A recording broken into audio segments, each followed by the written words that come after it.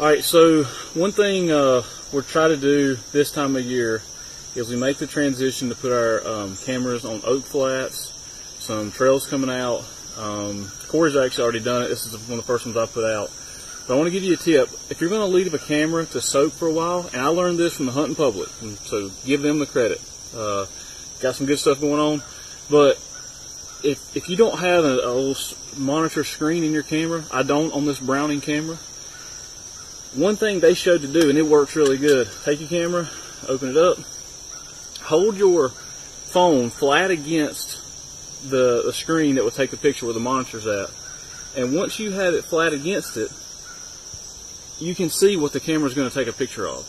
And that'll let you know that your camera's in the right spot. So, highly recommend it. It works. It's crazy that nobody thought of that before, but it's the first time I'd heard it from the hunting public. Check it out, do it.